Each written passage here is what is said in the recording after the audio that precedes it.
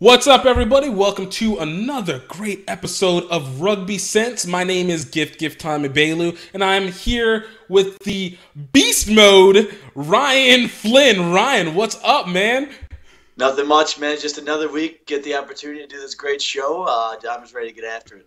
Can you believe this is our fifth show that we've been able to do? This is the fifth show that we've done. We've made it through actually four that people have seen, but five actual shows. I'm surprised. We didn't get it. Makes my Monday so much better. It does. I enjoy it, and then people will see it on Wednesday or Thursday whenever they see it. But it's life. I've really come to find some thrill that goes along with it because I like to talk. I love hearing myself talk, so I would just watch this on loop for the whole entire week until the following Wednesday. There you go. I thought you and I are on the same page. I thought that was life. Like, it's the recording I go to sleep to. Just hear my voice go over and over and over. Just nonstop. Man, look, it's a great week of rugby. I know you had a great weekend of rugby. We're going to go into that a little bit more. But, dude, kicking right off the bat, let's hit it up with some scores around the nation. We're going to talk about that before we get into our predictions that we got wrong, right, and not too bad. So, just right off the bat, guys, first, some of the scores that stood out to us this past weekend. Got to get the right paper. All right. Indiana, number 9, Indiana defeated Iowa 123-10. What the hell? Disgusting. That is ridiculous. I mean, there is no nice part, but the thing about those type of blow-ups, though, you're not getting beat up physically. You're just not touching the other team. You don't have to do anything. It's at least that you are legitimately just suckier than the other team. I mean, they had to cry right after. I would. There's no way you weren't shedding tears after getting beat by over 100 points. For what it's worth, Indiana has been a beast mode all season. So kudos to them. Yeah, well done, bravo. Next game was West Virginia at Army, and Army took them down 63-13. This is all D1A rugby. West Virginia just moved up to D1A, so I guess this is their, what do they call it? Their hazing period? Probationary period, whatever. But that's no surprise there. Army's been monsters, and if you're going to come to D1 AA, you got to be ready to go. Or D1A, yeah. Yeah, so you got to be ready to go off the bat, and Army doesn't play games, so that was no surprise. Moving into D1 AA, get you there. Kentucky got its first win of the season, 49-14 over Ole Miss. The big game, now this one was the one that I should have mentioned last week, but I completely forgot about it, was Florida International over Central Florida. UCF incumbents, they've been 3-time champions. They've been 3-time championship participants, 2-time winners, and dude, they got their asses kicked by this FIU team, losing 31-17. That sucks. Dude, look. I mean, that's all you can really say about it. That sucks. I mean, it's hard, but I have to give credit. FIU's friends of the show, Ronnie Suarez, this whole group they look like they're on a mission. They're clearly on a mission.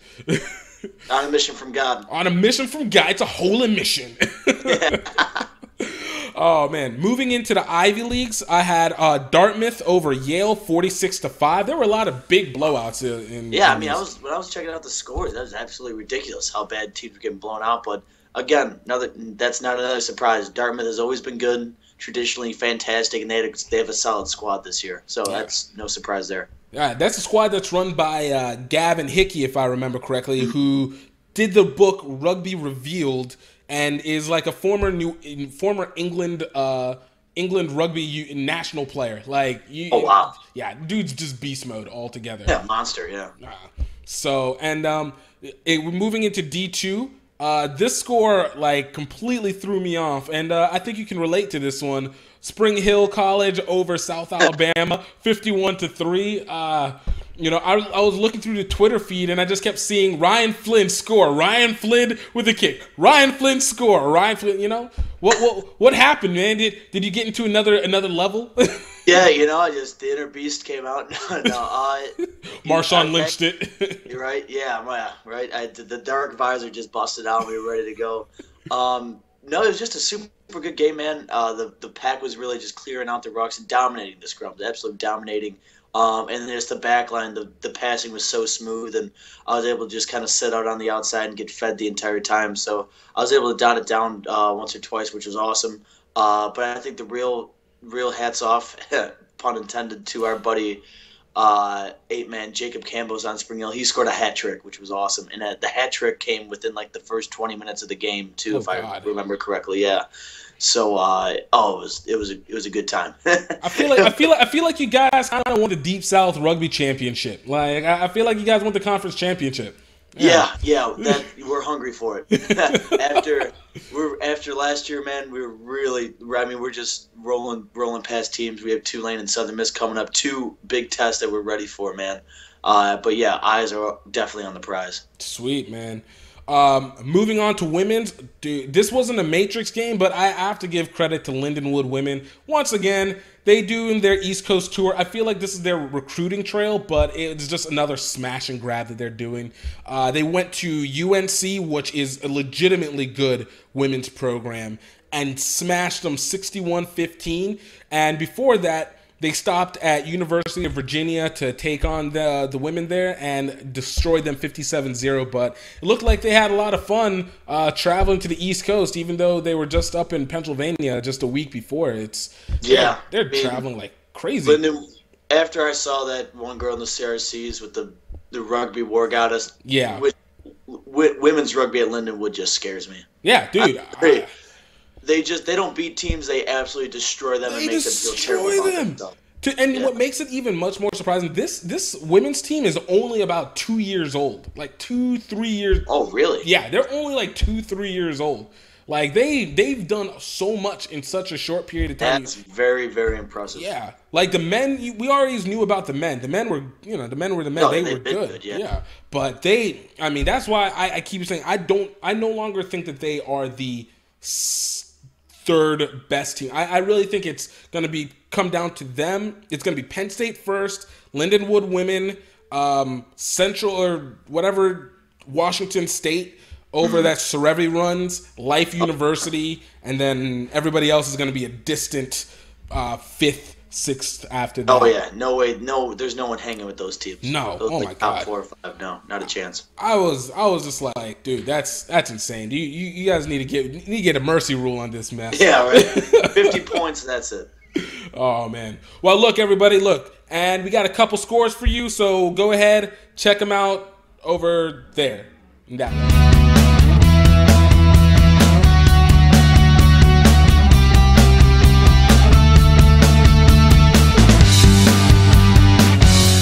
Sweet. All right, man. So moving on, Rugby World Cup.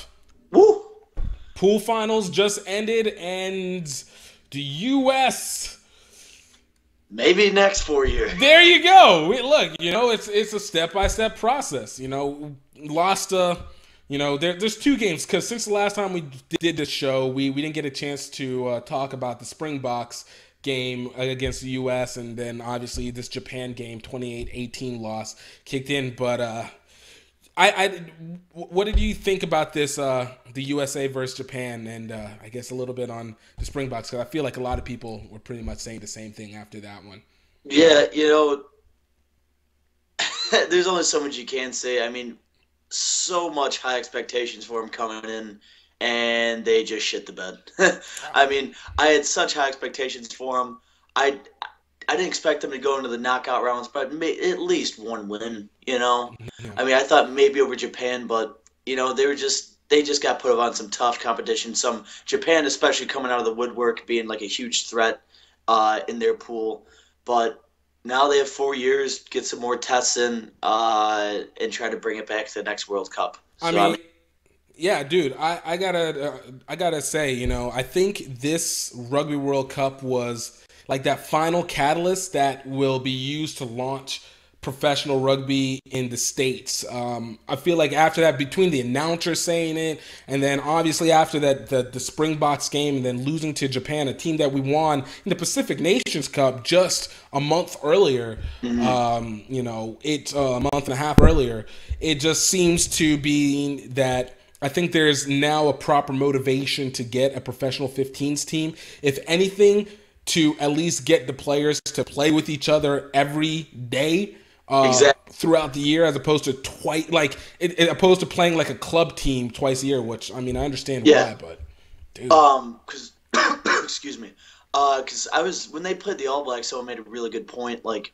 the All Blacks, what they do for a living is play rugby. They play on professional teams in New Zealand, and a lot of them play together on the same team. Whereas compared to the Eagles, they work full-time jobs. Right. They work full-time jobs. Not so much always focused on rugby. They play like high-level club rugby in America, which is good, but nowhere near the level of professionals across the world.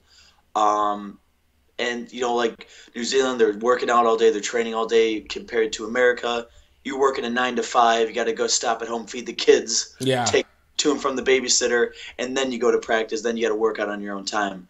So what we keep saying it, and they tried with the NRFL. That no one knows what's going on with that right now after they couldn't get their stuff together. There's that whole situation. It's gonna be somebody else who comes out with it, because unless they come out with extremely amazing damage control, I really wouldn't. I couldn't. Yeah, that's a whole nother. I could go on a whole nother rant about that. But touche. So them not getting their stuff together, that was a huge hit to rugby. But yeah, I mean, I don't know. Top level club rugby just won't cut it if we ever want to, go in. I know like one or two of the Eagles play professionally in England, but that's about it. Yeah. We really got to step our stuff up. I mean, I think obviously within that discussion, it's just even. I think one of the things that I've appreciated is that there's been a lot of attempts to create some element of a professional program. I think one of the things that have been a detractor have been just timing. It hasn't been the right time. Whether it was too early, like the early 2000s, late 90s, rugby was what? 4 years out of being professional, 4 or 5 years out of being professional, just becoming officially professional. And, it's still just starting up in the States, even though it's been around for so many years, but it's still in a primordial, Uber club, not very strong youth program. But the last 4 or 5 years, we've seen obviously all the upgrades and stuff like that.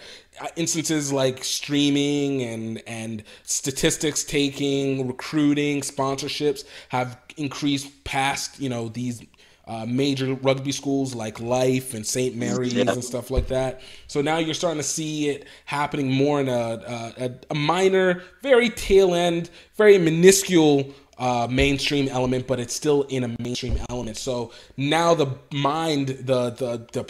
U.S. populace, it might be a little bit more accustomed to being able to deal with rugby and its professionalism and handle it the way it should be versus what they could be before. I know in Tampa, they're doing the Halloween Sevens Rugby Sevens Elite International Invitational. Elite. Underline.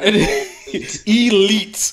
And that is an instance to try and get the professional Rugby Sevens started, even though I don't really believe that Rugby Sevens is the basis, but hell, give them something. It's a start. I've never believed that you have to do one thing and one thing alone. It can work in its various functions. Exactly. Yeah.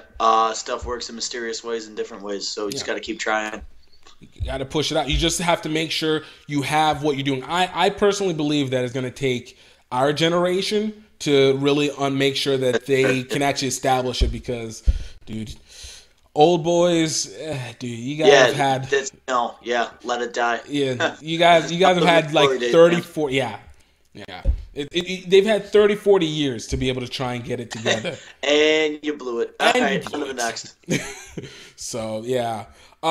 Dude, going in the quarterfinals, knockout rounds, now that the U.S. is out in the pool play, which is so weird, because for some reason I was still thinking that the Rugby World Cup would still placate that whole shield, plate, etc., finale to, like, even though you didn't make pool play, but you still got a little bit of a game left crap. I was really happy to see teams actually have to go home. Like, I mean, trophies aren't given. Yeah. Because it's the worst. Like sometimes it's the one part of rugby that annoys me. Like I love the fact everybody has a chance to win something, except for people who win in even number instances. But in even number finishes. But to be like, all right, you didn't win your pool play, but you still have a chance to win some other trophies. Yeah, that annoys me. That never, like, the bowl and the plate, I mean, I've been playing for 5 years. That never made sense to me at all. So, like, 9th place can still get a trophy? Yeah. I didn't know, like, that's a good thing. Right, like, no, you lose your confidence so you can come back and earn that cup. And you finished 9th out of 15 teams. You do not deserve a trophy. No. Go home. If you are less than 50% of the total contestants, you do not need to be in that. You do not need to be in that echelon of trophy givers. Yeah. That has always confused me. Ever since I started playing, that has always confused me. See, for me, it's been that and the factor of odd number finishes. So I understand first place getting it. I understand third place getting a trophy. Yeah, I can see that. I don't understand 5th place. I don't understand 7th place. I don't understand 9th place. All right? Why do you screw 2nd place? Because the people that were actually in the finals don't get anything. You get a good pat on the back. Hey. Yeah, oh, you lost, nerd. Nerd! You're such a nerd with your losing, coming in 2nd, being in the actual finals. Read some books after you lost, nerd. Do some long division while you're at it. Oh, man. So, yeah, it's never sat right for me, but, it's whatever. No, I hear you. No, I agree 100%. But in this quarterfinals, I think it's pretty much been, it looks like it's the people that I would have expected. South Africa, Wales, South Africa versus Wales, New Zealand versus France, Ireland versus Argentina, Australia versus Scotland. I mean, those teams have been just rolling past competition, killing it clearly, as everyone has watched. So I'm really excited because now all the teams, like, I hate to say it, but USA are out of the mix. Yeah. So it's not going to be like any easy rollover blowout game. It's going to be some very good rugby from now on. And even more particularly, it's going to be first round knockout. It's going to be win and move on, or you're out. And that I love. Get back on the plane, yeah. Yeah, I love that because now it makes people actually have to give a crap about what they do.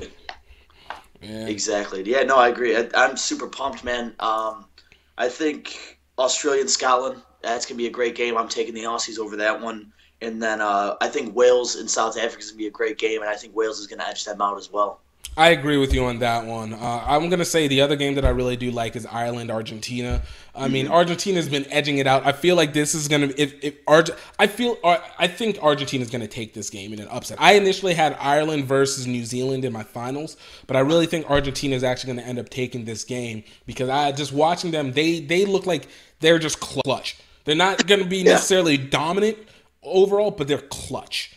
Mm-hmm. Yeah, come crunch time, they're money, 100%. So, I'm down for that. All right, so now on to favorite topic, question of the day. This one, and look, people, if you guys ever want to have a question of the day, go ahead, send us a hit up on Twitter or Facebook at Gifttime Rugby, or like us on Facebook, Gifttime Rugby Network, and just send us what you think the question of the day. It needs to be something rugby, something obscure, and something that is just different. Interesting. Just flat out interesting. Exactly. For today, our question of the day is, if you could play rugby anywhere, where could it be? But it has to be in a fictional land. Your top 3 fictional land rugby locations. Ryan, man, go. Well, first off, Monsters, Inc. I think playing in that laboratory factory they scared the kids, I think that'd be phenomenal. Toys R Us, Sid's backyard. Even though I was never a big fan of him after what he did, I think he had a nice backyard. And then Rugrats in Tommy Pickles' backyard, because the adventures they had there were on point, and I think you could get a crazy match of sevens back there. I mean, dude, I feel like with the Rugrats land, like, you're just going to be hitting obstacle after obstacle. Like, it'll just be random. It won't be, like, just rugby. It'll be rugby hide and go seek. Like, exactly. And it would be brilliant. And then I got my boy Chucky Finster with me. And there's nothing else I would ever want. It's all about that Phil and Lil team, man. It's all about that Phil and Lil combo. You know? Right. And look, I gotta give you credit. The Monsters Inc. one. This is where I see the benefit that would come out of that. Is because you'll have all those doors, and so whenever you think that someone is about to make a try, you just run through the door, zoom through the other side, catch them on the breakaway, coming out before they make it. There you go. You got it. Done. Done. All right. So for my lands, all right, I had number one for I'm gonna start from 3 and move down to 1 because I gotta make it dramatic. Dun dun dun. Dun dun dun. All right, at number 3, the land from Frozen, because, dude, you have powers and rock trolls. Let it go. Like, let it go. Yeah, you get exactly. You get the ball out. You get the rock trolls. Set your think about rock trolls as your forage. Like you can't maul past that. They're short to the ground, knocking everybody over. Never have to worry about tackles. My second place is from Interstellar, the movie, Jump Through Time. Good stuff. I'm all about the reappearing and appearing where as per necessary, so I can score as high as possible. I want to be part of the team that runs up 1,000 points on the board for the first time ever. Probably the first rugby game ever to hit over like 500 points. Right. See? Low ambitions. 1,000. We're all about 1,000. It's all about the big money. It's all about the big money. And then my number one place is pretty much, I like any Power Rangers locale. You know why?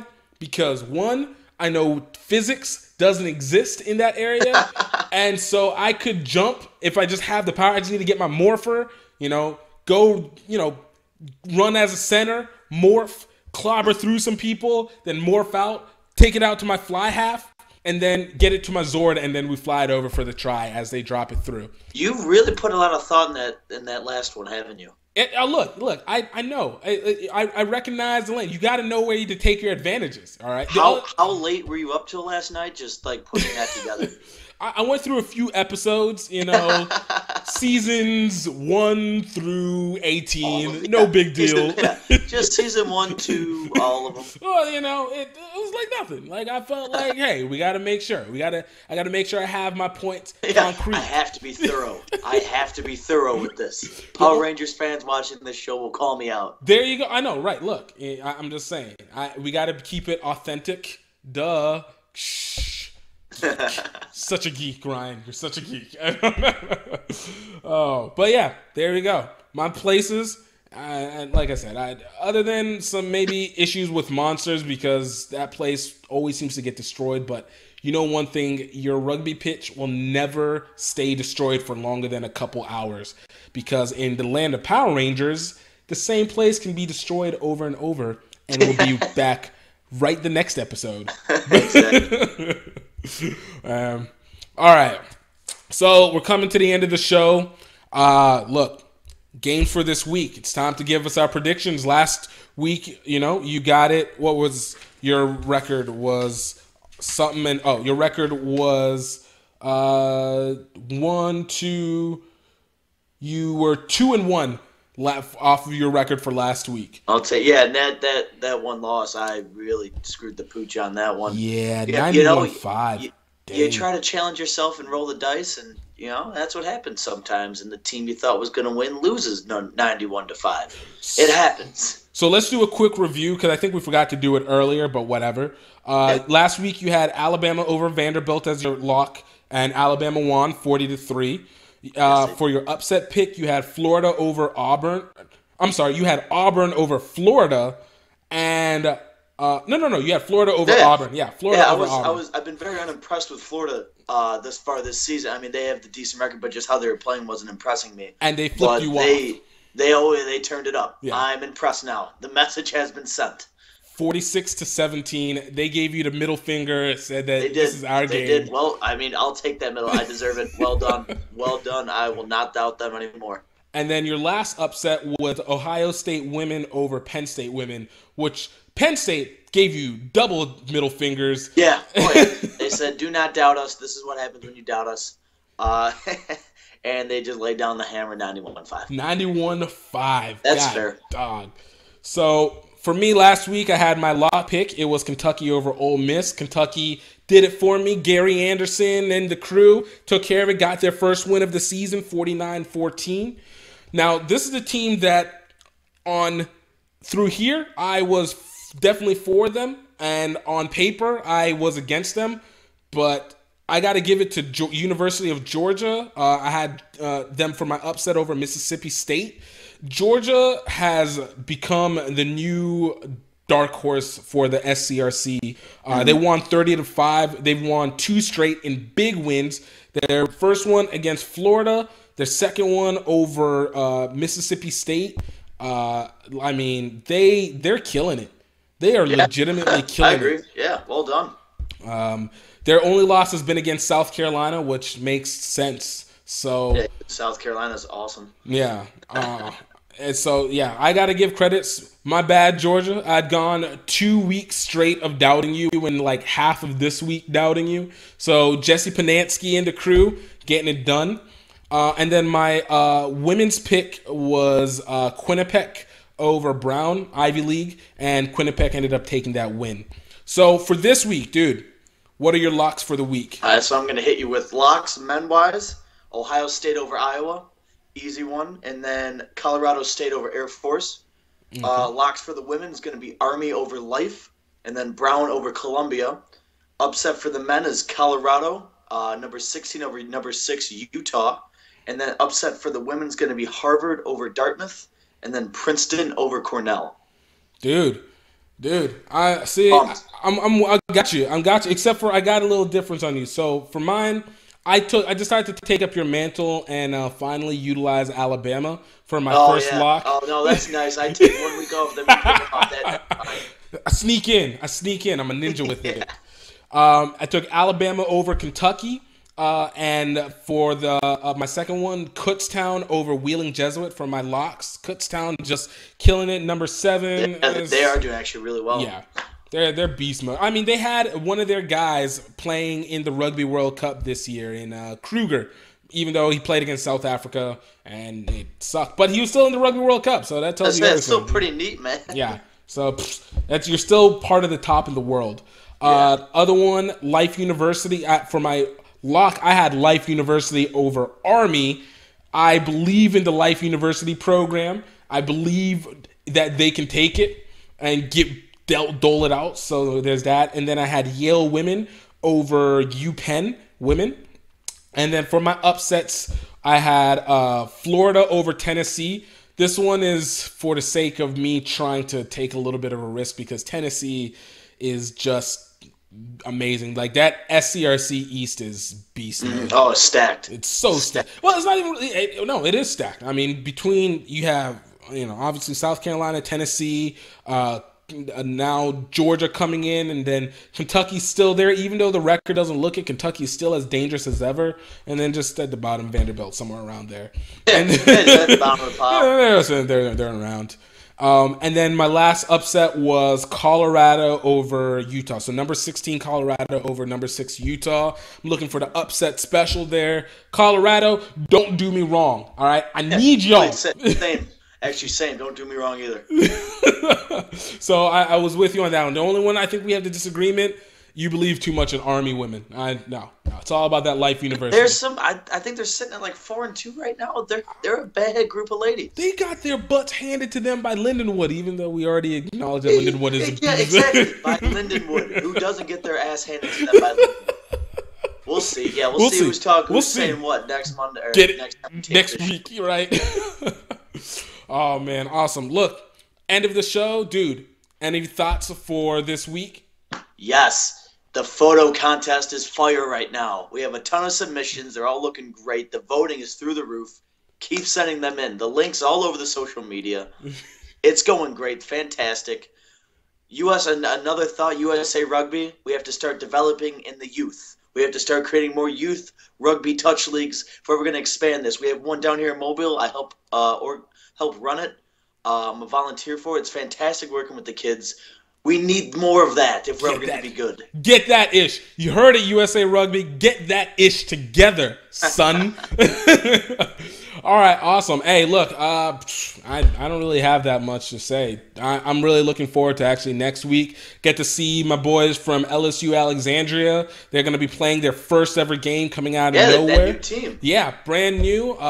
So I got to give them credit. Enscro team. So give credit to Enscro for allowing them in. Boyd Lejeune and all that, and get to see him play against LSU, dude.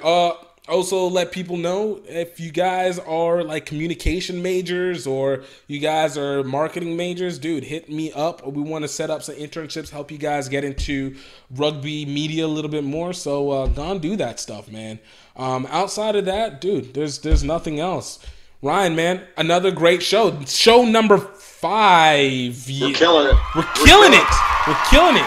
We're gonna actually start pushing this out more because now we know what we're doing. Like before we were testing, but now we got this. Exactly, testing the waters, and now we got it down to the science. We got it down to that science. Do this. So, dude, everybody, great one. If you guys want to send us any questions, any messages, any responses, we'd love to hear it. Please subscribe, Gifttime Rugby Network on YouTube. Like us on Facebook, Gifttime Rugby. Like us on Twitter, Gifttime Rugby. Instagram. Hit up the photo contest. There's 10 days remaining on the contest, right? Yeah, 22nd it ends. I think one guy, I believe Austin Cunningham, he has a really nice photo. Has over like 50 votes right now. Someone's a short second with like 40 something, around 45. But we still have 10 days. You can enter and win, and you get the profile picture and a cool polo. There we go. So we're getting it done. We're doing it for y'all. We want to represent. So great one, great show, dude. This is Rugby Sense. No nonsense. And we are out. Peace.